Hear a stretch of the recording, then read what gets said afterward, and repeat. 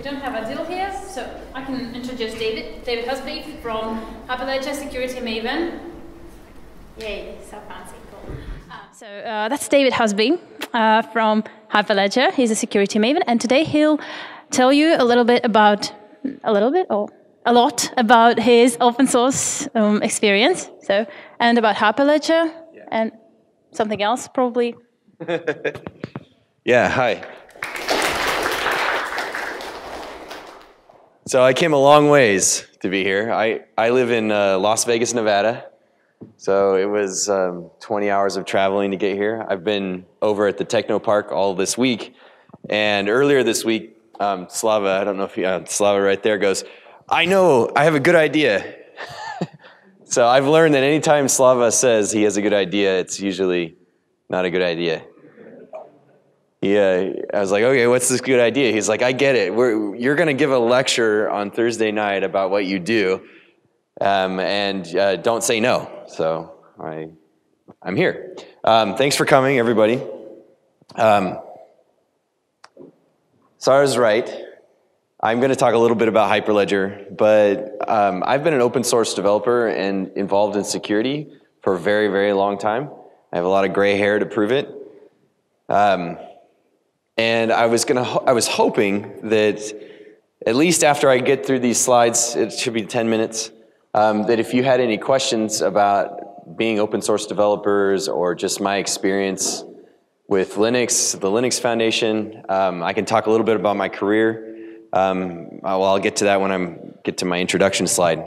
If you have any questions about anything that I've ever done or anything that I might have been involved with, I'd love to we'll have a conversation about it, I guess. So, as Sarah said, I'm the security maven for Hyperledger, which means that I'm in charge of all of the security-related stuff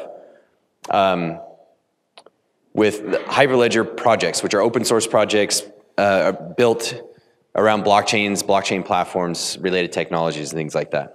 So, I'm the security maven. I have been an open source developer for 25 years now. Let's see, I started using Linux in 1994. And on a computer that I built from spare parts that I found in a trash container at the university in my town. So it was an ancient computer that I had to do a lot of work to get it to work. I think it had 2 megabytes of RAM, I think, yeah. And it ran Linux, barely, but it ran Linux. I've been involved in a lot of open source projects over the years. I've worked for Mozilla for 4.5 years, and so I was platform security on Firefox, and I worked with the Tor project and the Tor browser. I've also worked in the web industry back in the late 90s. So did a lot of work with dynamic generated pages, right? Server-side business logic and things like that. So everything we take for granted today, the fact that you can write scripts that run on a server to generate data, generate web pages, I was part of a group of engineers that went through figuring all of that out. I've worked in video games, I've worked in aerospace, I did some work for Boeing for a while. I've worked, probably the most fun job I've ever had, I worked for 4 years at Linden Lab, making Second Life. Do you guys, any of you know what Second Life was? Was the largest shared virtual reality platform ever created, and I think it still is. I don't know, maybe there's some adult-oriented ones that have a lot more people in them today, but you know, it was absolutely massive, and that was a ton of fun to do, solving a lot of problems.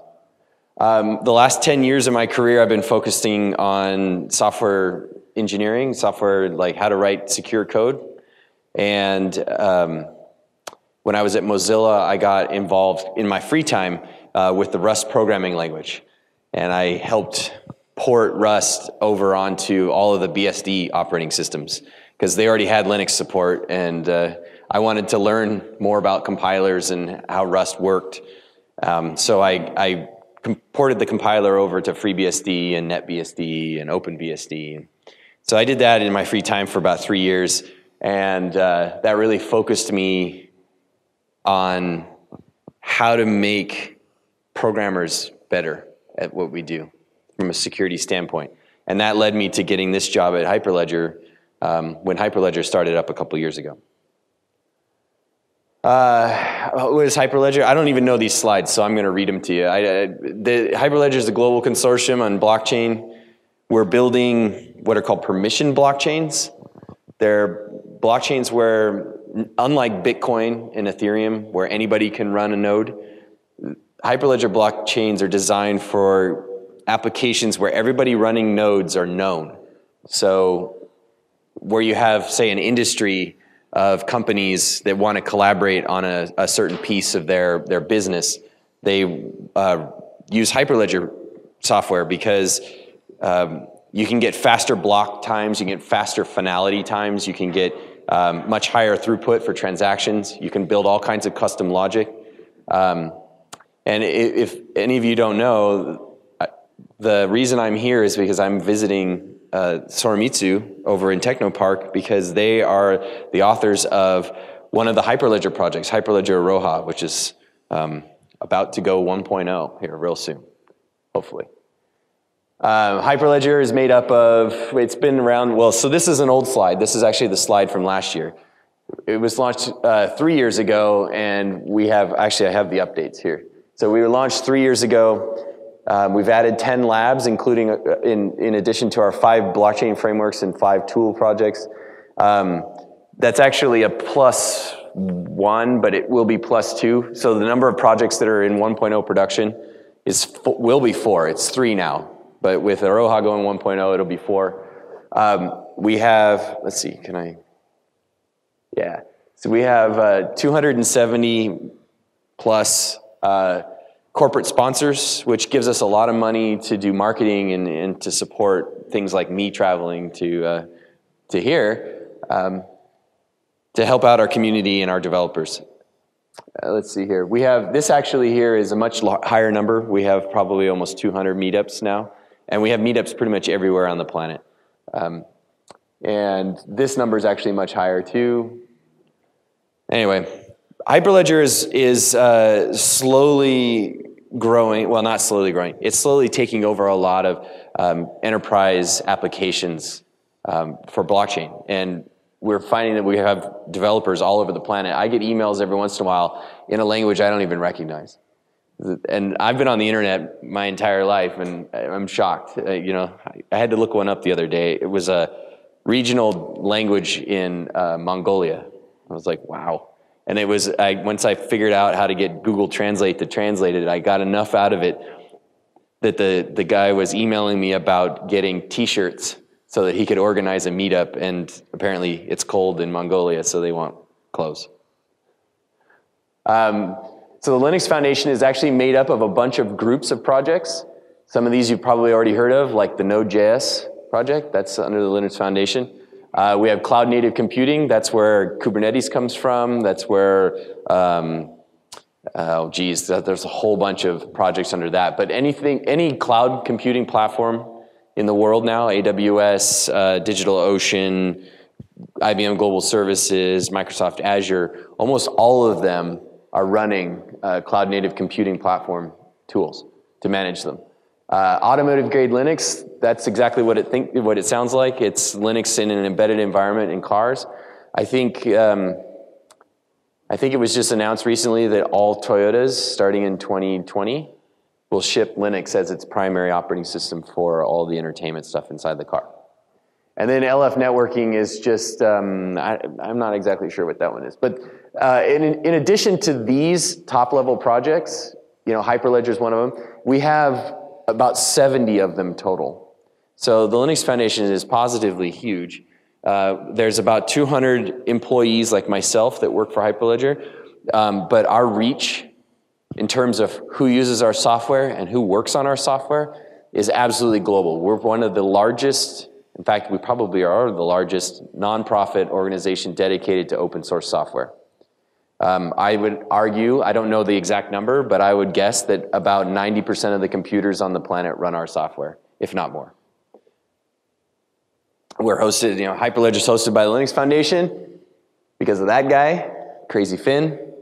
Linus Torvalds, right? So for those of you guys who don't know where the Linux Foundation came from, the Linux Foundation was created in the early 2000s when a bunch of industry companies, large companies, realized that they were building products using Linux, and that Linux was the dominant operating system for all of their new products and their existing infrastructure. And companies, big companies like Intel and Apple, well, not so much Apple, but Intel and IBM and Fujitsu, Hitachi, Sony, they all realized that they were heavily dependent on Linux. And when they realized that Linux was created by a bunch of people sitting in their basements and garages and that there was no company behind it, they had a real big problem with that. They actually invented this business model of creating a foundation, a nonprofit, that all of the corporations that use our software would join. And by join, they would pay a membership fee. And the membership fees are not small. I think some of them are upwards of $5 million a year. And that money goes to fund the foundation itself. And the original goal was to just gather enough money to pay Linus here, enough money that he could quit his day job and just focus on running the open source project, the Linux kernel project. So that became Linux Foundation's business model. We get corporate sponsors, and that money goes to support the community. And the employees that work for the Linux Foundation are dedicated to growing the community and supporting the community around open source projects. And so it's been a natural destination for any open source project that becomes significant. Say like the Node.js project, right? That started getting wide use in industry, and the companies that were using it wanted to make sure that it would be around in 10 years. So they pushed the community to join the Linux Foundation, and now the Node.js project is like 50,000 developers, and they have a team of 10 at the Linux Foundation that their whole job is organizing events and making sure that the community has what they need to participate. So some of the game-changing initiatives hosted by the Linux Foundation, right? So we have OpenChain, Let's Encrypt. Oh yeah, you guys know about Let's Encrypt? So it's the free CA, right? You can get your TLS and SSL certificates for free. I wish I had the graph, because before Let's Encrypt started, something like 20% of the web was encrypted. And I think as of recently, it broke 75%. So Let's Encrypt is responsible for encrypting half of the internet in under 2 years. It's incredible. Of course, we got the Linux kernel. Oh, the Zen project is one of them, Node.js, automotive grade. So Core Infrastructure Initiative is about best practices for servers and software running on servers. The JavaScript Foundation, right? Anyway, we got a lot of work to do. We got a lot of open source software that we have to help manage. So Hyperledger, right, I said it was a blockchain framework. Hyperledger actually was created in a similar way, except the open source project that initially started Hyperledger came from IBM. So it wasn't a garage operation. The developers didn't sit in their garage and build it. This was actually a product that IBM had developed, and they didn't want to manage it. They wanted to open source it, and so they approached the Linux Foundation and suggested making the Hyperledger project, and they sought other corporations that wanted to work on enterprise blockchain, and they found Intel, and they found Soromitsu at a blockchain conference, and several other key members of what is now the Hyperledger corporate sponsorship, right? Let me go through our main platforms real quick. We have 5 main platforms, and the first one here, Hyperledger Burrow, is actually an EVM implementation. So it's a blockchain platform that can run Ethereum smart contracts, but it can run them in an enterprise environment. And why would you want to do this? Well, we have a lot of token-based startups who are in stealth mode that do not want to do prototypes on the public network. So they run Hyperledger Burrow to develop their Solidity contracts and to prove out their system to attract investors, and then it gives them an on-ramp onto the public network. The vice versa, the opposite is also true. There was a lot of startups that started on the public network, and then they realized that the transaction fees and the overhead of the public network made their solution non-viable, and so they're taking them off the public network and they're running them privately on the Burrow blockchain platform. We have Hyperledger Fabric. This is the one that came from IBM. It's probably the most well-known, but it certainly has like the largest number of developers so far, and it's been deployed probably wider than all the others. But it's designed more around an enterprise environment. It runs really well in managed services, right? Because it came from IBM. This one is well, I'm not allowed to have a favorite. But right now, as of right now, this is the one I'm most excited about, although I've been really getting into Aroha this week, and so I think I'm going to be spending the next 6 months focusing on Aroha. But up until this point, Hyperledger Indy has been the one that excites me the most. It's designed around self-sovereign identity. So it's designed around being able to store my information, my personal information, or not store it, but manage and track my personal information in a way that I completely control it. All my personal information is encrypted, and I control it. But with Hyperledger Indy, you can build identity solutions where I can use zero-knowledge proofs to prove things about myself, and I can do selective disclosure, so I can say I want to give somebody my age, but nothing else about me. But I think the zero-knowledge proof system is the most exciting thing, because it'll allow me to do things like go to a bar and prove that I'm old enough to buy alcohol without actually telling them who I am or actually how old I am. There's some prototypes being built right now where you can use a smartphone to just show, your picture and a QR code, and they scan it, and your picture comes up, and it has a check mark that says I'm old enough to drink alcohol. It's kind of like the black X they put on your hand when they card you going into a party, right? So this one here, nobody knows anything about this one. This actually, Hyperledger Aroha, would you say, Slava, that most of the developers on Aroha are here in Technopark? About half, maybe, or more? I guess, I don't know exact numbers, but Technopark. Yeah, so Hyperledger Aroha actually came out of Japan, but it's based mostly here. The developers are mostly here. There's a number of projects being built on this now, actually over in the Technopark. Lots of really interesting things. Like probably the one that I'm most interested in at the moment. I mean, there's a lot of great projects, but the one that really got me interested was being able to do atomic swaps across other blockchains using Aroha to track it. So if I have Bitcoins and I want to buy Ethereum or ETH, and someone else has ETH and they want to buy Bitcoins, the developers over at Aroha are building a system where we can do an atomic swap. So like Slava and I want to exchange Bitcoin and ETH, we don't ever have to go to rubles or dollars or whatever. We can just do it directly. And Aroha actually makes that possible.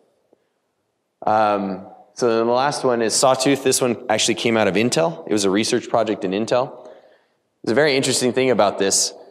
It uses a consensus mechanism based on hardware secure enclaves, which makes sense. I mean, it was designed to sell Intel chips, but when they designed it, they didn't have the secure enclave yet. They didn't have the SGX enclave. So they had to make the consensus mechanism pluggable so they could do different consensus mechanisms, which means that when other enclaves come along, we can plug them in. This proof of elapsed time actually emulates Bitcoin. So in theory, this permission blockchain could scale to Bitcoin sizes. The only requirement is that the POET consensus piece has to run in a secure enclave. So there are open source hardware secure enclaves being developed right now, and of course Intel has one, and mobile phones all have them. So this actually has a lot of potential. There's a lot of interesting projects around this. For those of you who don't know what proof of elapsed time is, inside the secure enclave, it generates a random timeout, say like anywhere between 5 seconds and 5 minutes, and then it waits for the timeout to hit, and it does a digital signature inside the the secure enclave that this is my timeout, and then it transmits a block to everybody else in the blockchain. So it simulates the hashing without actually doing hashing. So in Bitcoin, all the nodes are doing this math problem, trying to find a random number that creates a hash that meets the criteria, and the first one to get it then just transmits the block to everybody else, and everybody else validates it. Well, Poet does the same thing, except there's no hashing. It's just using a random number generator. And you have to have the secure enclave because you have to be able to do a local attestation. You have to do a digital signature that says, this was my timeout and whatever. So anyway, it's very interesting. It has the same characteristics as Bitcoin. Let's see here. Oops. I guess that's it. So I love working at Hyperledger. I get to travel all over the world, especially here. This was fun. To talk about blockchains and to brainstorm about really cool ideas on what we can do with these decentralized systems. Like I said, I worked for Hyperledger the last 2 years. Before that, I worked for Mozilla and was Mozilla's liaison between the Firefox team and the Tor browser team. So I have a lot of involvement with human rights organizations around the world. Working with political dissidents everywhere, including the United States, which makes really interesting living in the US. Then before that, I worked on Second Life and did some work in video games for 6 years, and yeah, anyway. I've been a computer nerd, a Linux nerd since the mid-90s. I've had a computer since the 80s. I mean, my whole life has been being a computer nerd. So I'm really happy to be here. It's great to see all of you, and thanks for coming out. Do you have any questions? Oh yeah, you brought stickers, great. Slava, you got a question? Yes, of course I have this question. Can you tell us more? I heard that Hyperledger has some internships for students around the world. Maybe there are a lot of students out here, and you can tell us about those internships? Good question. So the question was, the rumor is that Hyperledger has global internships. The rumor is true. Every summer, Hyperledger sponsors or has a number of internships that are sponsored by companies that we are always looking for very smart, forward-thinking, interested in blockchain students. Computer science, preferably, but I guess it's not limited to that. If you have the skills necessary, like you know how to program, and you really want to work hard, I encourage you to apply. So just to know, like we open applications, I think around March-ish, March or April. So if you go to the hyperledger.org website, there's a news feed, there's a blog, and we'll announce it there. There's also a mailing list that you can join that we'll announce it on. But yeah, I highly encourage all of you to apply.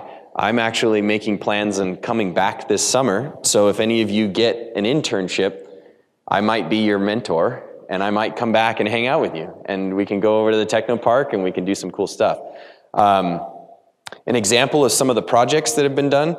Well, I know that the Aroha project had one this summer, but the intern wasn't as good as they'd hoped. But the project was to bring UTXO capabilities to the Aroha platform. So UTXO is what Bitcoin uses, right?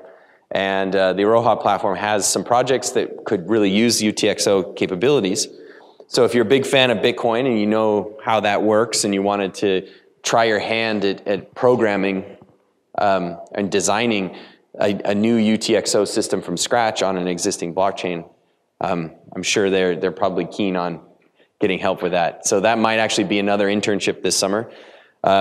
This past summer, the intern that I mentored was working on using a tool called Shadow, which is it's a network simulation tool. It's used by the Bitcoin core developers to test changes to the Bitcoin network.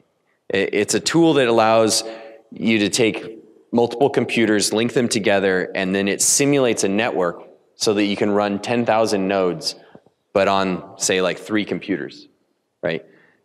You don't have to go out to the cloud or anything. It runs them in a way that allows you to record all the packets so that you can replay the packets. So if something happens under simulation, under some tests, you can actually go back and repeat it and figure out what happened. But yeah, the core Bitcoin developers use it to test if a proposed change will actually break or harm the stability of the network. The Tor network also uses it for the exact same reason. And we wanted to try it out, or we want to give it the capabilities to run Hyperledger blockchains so that we could run scaling tests, so that we could see how a Roha runs when there's 1,000 nodes trying to do consensus, for instance. So yeah, I highly encourage all of you to keep an eye out and to join, or to at least apply for an internship. It doesn't matter where you live. It doesn't matter what language you speak.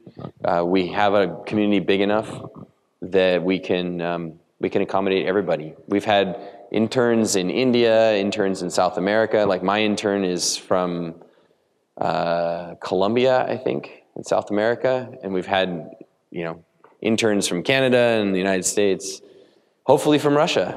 So in previous year there was a student from Innopolis University actually, and he was working at Hyperledger India. Yes, I'm not sure. He was working on what? On India. India. Yeah, Hyperledger India. He works on it. Oh, on Indie. Yes, it's India. Yeah. That's cool. So he's one of the volunteer developers on Indie, or no? He was an intern for Indie. He was intern for Indie. Yes, he is our graduate from 2017, and he worked successfully, I guess. Yeah. What was his name? Kuzma. Ah, yeah, that guy is great. So you guys are going to a good school. If you're all like that guy, I have high hopes for you. I'm going to give you the tough problems because you guys are all smart. Yeah, he graduated from here, and I've heard nothing but good things. The Hyperledger Indie team loved him. He did a lot of good work. And you should know that actually, well, those internships are paid. Oh yeah, I didn't mention that. Most companies do not pay interns. Hyperledger absolutely pays interns. And it's a very competitive wage. It's a stipend that will cover, all your living and whatever costs, right? So it's actually like getting a job, but it's for 3 months in the summer, and we'll pay you enough to not worry about anything else, not have to work anywhere else. You can focus on your internship. All right, anybody else have any questions? Come on, ask me something about Second Life. I have crazy stories about Second Life. You once mentioned that you work for Apache or something related to it. Yeah, in the web stuff. Can I what? Elaborate. Yeah, so actually it wasn't Apache. So how many of you guys know what Macromedia Flash was, or it became Adobe Flash? Do you guys know what Flash is? Right? I see a few of the older guys. So back before we had actual JavaScript, we had JavaScript, but back before JavaScript got better and we had CSS and being able to do nice animations and really professional looking websites, the only way to do it was to run Flash. And Flash is a binary format, and it ran as a plugin in the browser. Yeah, it was bad in the old days, I promise. It was really bad. And so I was the first developer in a startup in Seattle where we designed a server that could dynamically generate Flash movies on the fly. And so I reverse engineered the Flash format with a bunch of my friends, and we wrote the first open spec on how Flash is encoded in a binary format. And then we built a server that could just do that. And we built the first applications that looked like they were desktop applications, but they ran in the browser because we had forms and everything was dynamically populated. We built like the first real-time chat system on a web page because browsers couldn't do XHR back then, right? They couldn't make a JavaScript call to a server. You had to reload the page to be able to go to the server and get data back. So Flash allowed us to get around that, and we built a whole community, like forum and everything like that in Flash. But the one thing that makes me proud and sad at the same time is that the company existed from 1998 until the first .com bubble burst, like in 2000. Right when the first internet boom ended, we were demonstrating to Adobe an application running in the browser that was essentially YouTube. I could stream videos, and they could, people could upload them, and then the server would encode them, and then using a Flash interface, you could create playlists, and you could store the playlists, and you could share links to the videos and all that stuff. So I can't say I invented YouTube, but I invented YouTube. We were just too early. At the time, nobody had enough bandwidth, and we couldn't figure out how to make money off of it because we were actually nice people and we weren't thinking that we should spy on everybody, like YouTube does, or put ads in. We just didn't consider that, and so we couldn't figure out how to make money. And I distinctly remember demonstrating it to Adobe, and Adobe was like really interested. We were in the process of being acquired when the whole world blew up, and Adobe was like, "You're going to be out of money in like 3 months. We'll wait for you to go out of business first." So anyway, that technology heavily influenced a product that Adobe later released called the Air platform. It was a brief, like write once kind of platform. You write it once and it runs in a browser, it runs on a desktop. But it doesn't really exist anymore. So yeah, we had a lot of fun. That was the first web boom, and we had crazy, crazy parties. Like, it was just ridiculous. There was way too much money, and we were way too young. Like, just loud music all the time. We were drunk all the time. It was really fun. Any other questions?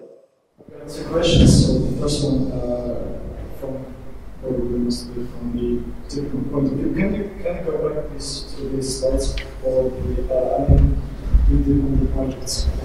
Yeah, sure. Hold on one second. Oh, all the projects. Sorry. That one. So you got a lot of Hyperledgers. So do they have only the common blockchain, or they just exist separately? Okay, so the question was, are they all the same thing or are they separate blockchains? So these are actually platforms for building blockchains. Okay, so think of this as like the Bitcoin D project, right? The core Bitcoin we're not actually building the blockchains ourselves. We're building the tools in which industry can set up their own blockchains. Okay, so these are the blockchain platforms, and they all have a little bit different goals and different capabilities. One of the ones I really like about Aroha is that it's written in C++, and it compiles down to fairly small, and it's all in one, right? It's easy to deploy and easy to use. These others are a little bit more complicated. These here are all tools related to blockchains. So Quilt is an implementation of basically doing cross-blockchain swaps of assets. Hyperledger Explorer is, like a blockchain explorer. It allows you to walk the blockchain and see what's in each of the transactions. Composer is actually a way of translating business logic into smart contracts to run on our platforms. Cello is a tool for managing spinning up networks on cloud platforms and then configuring those networks to run the smart contracts from Composer, right? Currently, these two here only work with Fabric, although there are developers that are trying to make them work with the other platforms. And then Caliper is an effort to try to figure out a way that you can compare the attributes of different blockchain implementations. So it's like, how do you compare like transaction rates or memory usage or whatever? It's just how to measure the attributes of the blockchain so that people know, so that the developers mostly, but also application developers know if they're optimizing. Are they getting better throughput? Or are they getting better performance? So you have to have a tool to measure that. And blockchains are so unusual that traditional measurement tools don't apply, really. So we had to create a project to have our own measurement. So that was your first question. Yeah, and the second was, so you got real customers? Real customers. So there are a number of production systems. Those are good questions. I don't know the exact ones, but I know that we have our blockchains, so most of them are in proof of concept stage, about to go production. The few that are in production are mostly in cross-border payment settlement. So if one company in, say, the United States wants to send money to a company in the UK or in Russia, the blockchain is used to coordinate all of the movement of the money and the global regulation of capital and all that stuff. So cross-border payments. There's also some. In fact, actually, this is one. Do you guys know the company Walmart? Do you know what Walmart is? Are they here in Russia? Is Walmart here in Russia? Okay, so Walmart is this giant store that has everything, and they're everywhere in the United States, right? This past year, there was a health crisis where salad, like greens, like fresh greens, were contaminated, and they were making people sick, you know, like lettuce and things like that. And so a lot of stores in the United States had to go and destroy all the lettuce because they couldn't figure out where the contamination was coming from. So Walmart actually is going to use, I think it's Sawtooth, and they're going to be tracking fresh greens from the farm through the distributor all the way to the store. So you'll be able to, in theory, I don't know if this is going to be part of the application, but in theory, you'll be able to scan the QR code with your phone, and it will tell you exactly when it was picked and where it was picked and how long it took to get to the store, right? So they'll say, well, you know, it was picked in farmer whoever's field down the street, and it's been on the shelf for 3 hours, right? So you know how fresh it is. So they're tracking it from farm all the way to the store. And the goal is to reduce or eliminate the danger, the food danger, right? To track so that if there is a contamination, they know where it came from, basically. But do we actually use the blockchain? Do we actually need what? The blockchain, so in this case. Yeah, because yes, you do, because this is called a industry vertical integration, because the farmer has his own or her own systems, and then the distributor, the person who collects from the farmer and takes to the stores, has their own computer systems because they are managing trucks and drivers and all that stuff. And then Walmart has their own system, right? So these are all separate computer systems that all need to work together. And the easiest way to do that is to run a blockchain node so that you're tracking what's called the provenance or the chain of custody of that food. At each point, you have a business, someone in a business who's going to touch the food, right, and do something with it, and they get to record a transaction. And the best thing, or sorry, the primary application that you need to, or the primary problem you need to solve here is trust, okay? Because we need to trust that when the farmer picks it, right, that's accurate data going into the system. And also when the truck, you know, drives it to the store, that also has to be accurate data.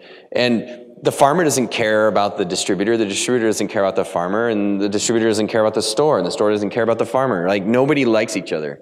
Well, they might like each other, but nobody has to trust each other. But if they're all signed up legally, so that's the interesting thing about our blockchains, because we're not on the public blockchain, it's part of their business, and so you sign contracts and you participate in a blockchain with a legal relationship. And that gives the whole system, or it makes the rules applicable, right? So if the farmer's lying when he's recording the transactions in the blockchain, the other farmers in the blockchain can, you know, audit, right? They can go and check to see if they're right. And if they're not, whatever penalties are in the contract apply, right? So one of the neat things about blockchains is the fact that it has like a real-time state of the world. You always know what events have happened, right? In real time. You know, previously we used to have to feed stuff into a computer, and then at night, like overnight, the computer would process all the transactions, called batch processing. That's how banks used to settle their books, and that's how most of these kinds of systems would work. And so you would always have like 1 or 2 days before you knew you know, which transactions had happened and which events had happened. And with these blockchains, it's in real time now. And because of the decentralized nature, it makes it very easy to integrate onto mobile platforms and things like that. So it's decentralized collaboration for the modern mobile, you know, internet. Yeah. Any other questions? Yeah. Is it true that you in this kernel release requires use towards improvement? Sorry, I don't understand you. So try again. I didn't really hear you because she was making a lot of sense. Is it true that you Linux kernel release requires use towards improvement? Oh, do the new Linux kernel releases require Linus Torvalds approval? You know, I don't know that I know the answer to that, because he did step down for 4.19. but he's back now for or no, maybe he is back on 419 or 420. I don't know. Honestly, I don't know the answer to that. But it wouldn't surprise me. Okay, the small question is, you mentioned that you worked with the security problems in Hyperledger and somewhere else. What is the worst security problem you deal with and how you fix it? So the biggest security problems I've dealt with so far, well, we haven't had a lot in Hyperledger actually, thankfully, because it's fairly new software, but we've been doing it right since the beginning. I've been doing a lot of outside security audits, things like that, so we haven't had a lot of problems. There is one, though. Good job, Aroha team. there was one that was coded in Aroha earlier this year that was critical enough that I had to get a CVE issued. You guys know what a CVE is? Okay, so for those of you who don't know what a CVE is, it's a critical vulnerability disclosure system. It's a global system that all software vendors participate in. And it's a formal way of saying, we found a bug in our software that's critical. And here are the details, and you should update to the new version, okay?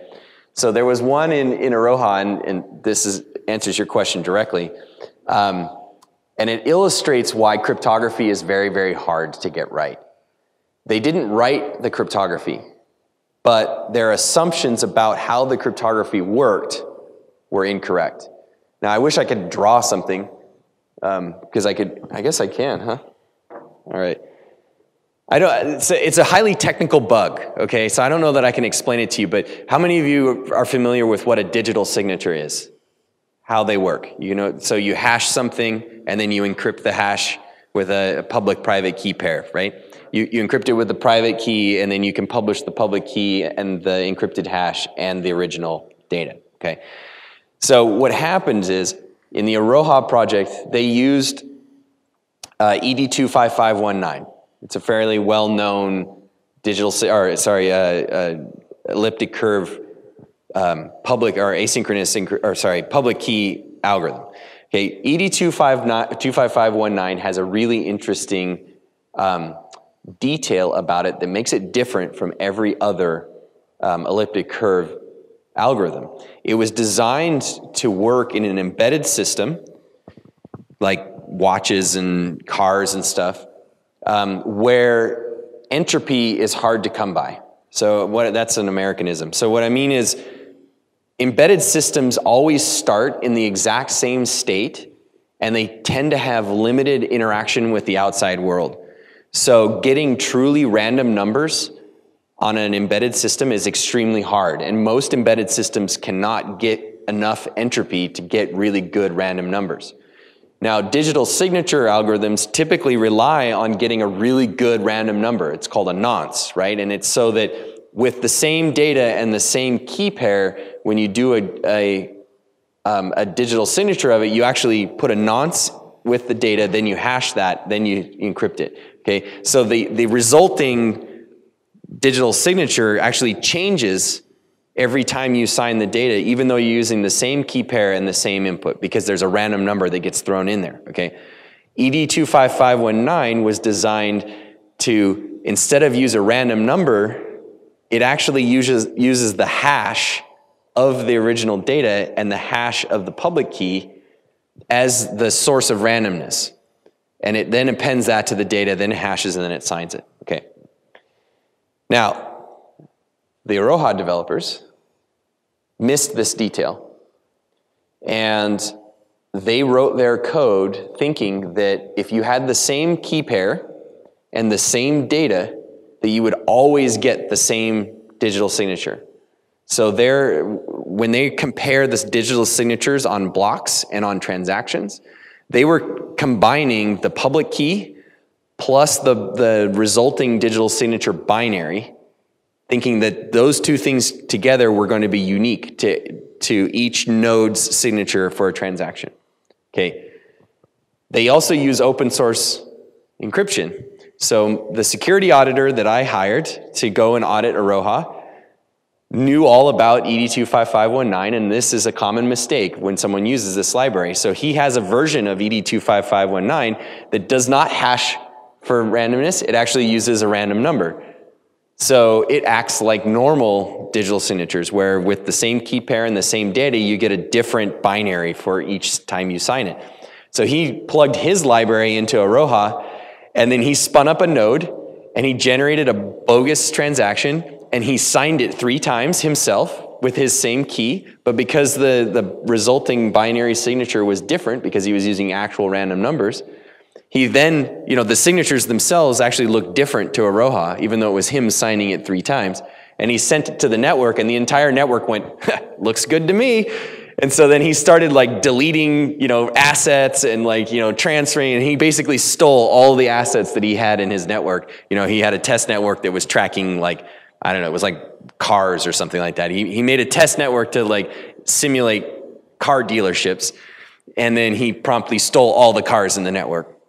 So, so we had to issue a critical a CVE for that, and the code, these guys are really great programmers, the code was fixed like almost instantaneously. But it goes to show you that if you don't have very intimate knowledge about how digital signatures are created, you can fall into this trap. I mean, it's a well-known mistake that programmers make when they use ED25519, and that's why all the security guys like myself, we always immediately look at that, because programmers like to assume that the digital signatures will always be the same.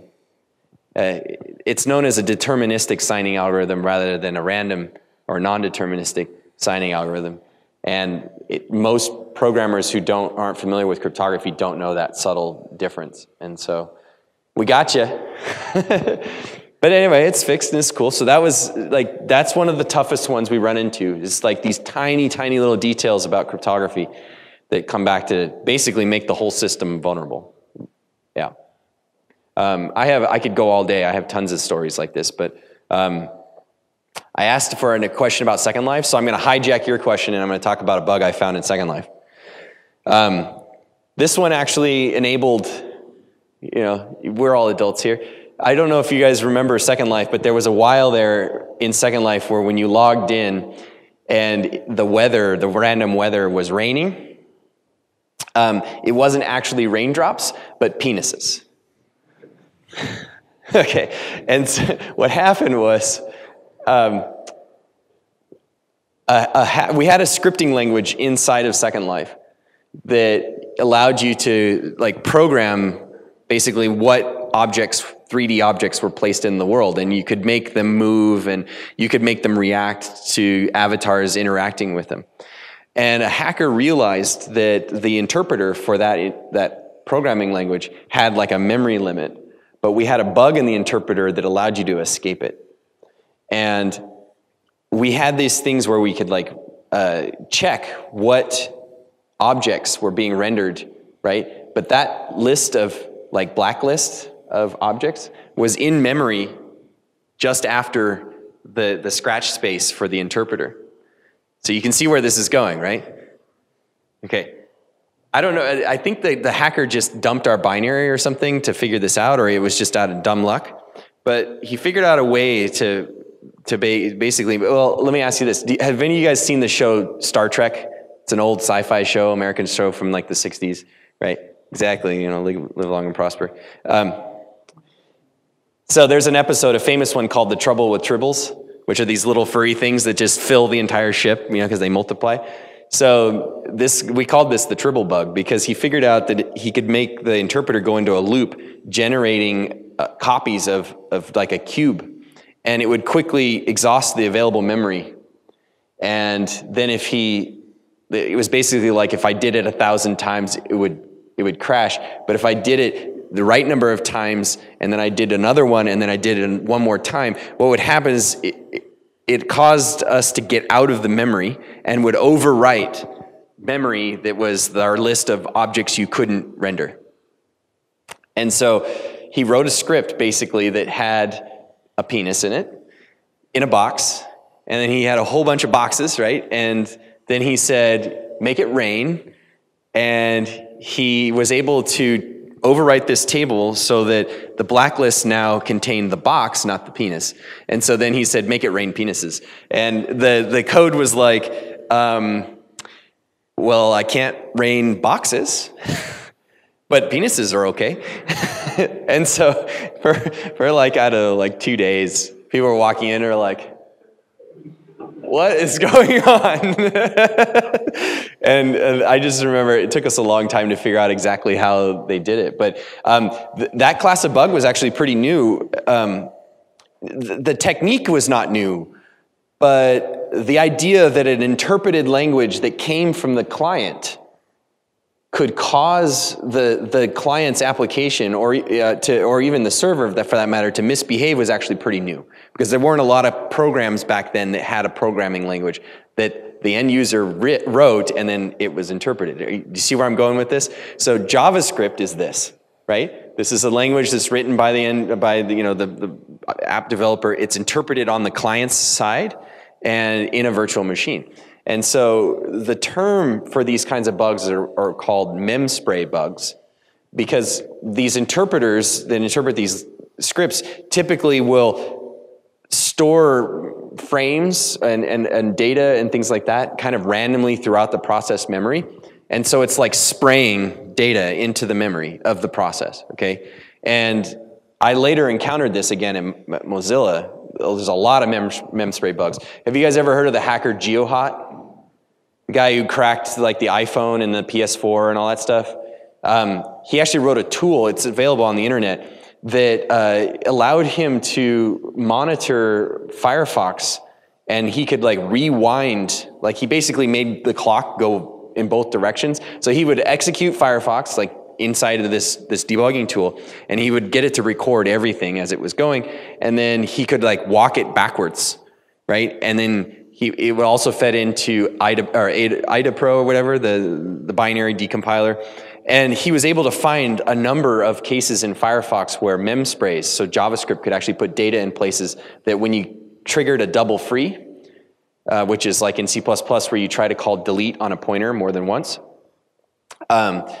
would cause what's called return-oriented programming. So it would make the frames, the function frames unwind, and it would cause the instruction pointer to go wherever you wanted. So you can take over a process this way. Remotely, by the way, just by sending like crappy JavaScript to it. And GeoHot actually would go to Pwn to Own, which is a hacking event where big companies come in and say, you know, here's our latest version of Firefox or Chrome. If you can cause a remote takeover of the process, we'll pay you $100,000. And GeoHot didn't have to have a job for like 3 years because he used his tool. He would come in and he would find like 2 or 3 remote exploits in like Firefox or in Chrome, and they'd write him a check for, you know, $200,000, and then he would go home. So like he would make 200 grand in a weekend, and then he would do nothing else the rest of the year other than play around with computers and write hacking tools. The only reason he stopped is he said, I got bored. He's like, I just didn't want to do it anymore. But yeah, it's interesting. So the way once they take over, what they always do is they run the system command to basically exec another process, and they pop calculator. So like they start calculator.exe. So that's the signal that I've taken over your browser. So you would run Firefox, right? And you would load this page that GeoHot made, and it would execute some JavaScript, and all of a sudden Firefox would kind of go, and then calculator would pop up. It was very interesting. I spent a lot of time looking at memory dumps, trying to figure out like, okay, these were all JavaScript frames, and then which way did the instruction pointer go? And actually, the most genius thing I figured out when I was doing this was, why don't I just use GeoHot's tool? Because he published it open source. So I started using his tool to figure out exactly what he figured out, and I could fix those bugs. So this is the kind of stuff, I mean, when you get into security, like you have to, if you do what I do, which is like look at software that gets hacked and try to figure out how it got hacked. I don't do it anymore, but I have done it for about 10 years. You quickly realize that what you learned in school only got you about 10% of the way towards what you need to know. So there's so much stuff about how operating systems work and how compilers work and how computer languages affect what the resulting binaries look like, that affect how good you are at what you know, doing this kind of work. It took me years of studying on my own and playing around on my own to get to the point where I could actually take Firefox that was and the input that would crash it, and work my way through it logically and find the bug. A lot of these bugs, when I first started, I couldn't tell you how they worked because they're so crazy, so insane, so like complicated. Like 10 things have to happen before that one thing happens, and then everything cascades down, and then calculator pops up. Like I had no idea how they did it. Hackers are so incredibly clever, and they're clearly infinitely smarter than I am. But I was able to catch up enough that I could at least figure out what happened after they did it. And so, yeah, security is a fun job, but it's one of those things that it doesn't really get taught in college. And so going down that road for a career means you've got to spend a lot of time teaching yourself. Yeah. Any other questions? All right, how are we doing on time? I mean, I'll stay as long as you guys want to stay. See, I knew I should have brought my bottle of vodka. Just up here, like. 7 p.m. It's 7 p.m. 7 p.m. I mean, if you guys want to stay, if you got more questions, I'll stay. Or not, or we can all go drink vodka. We're all meeting at the bar then? Well, I have cards, business cards here. So if you want to, if you have a question that you didn't want to ask here, feel free to email me. I will definitely get back to you. And remember about the internship. We will pay you to be an intern. And thank you so much. You guys have been really great.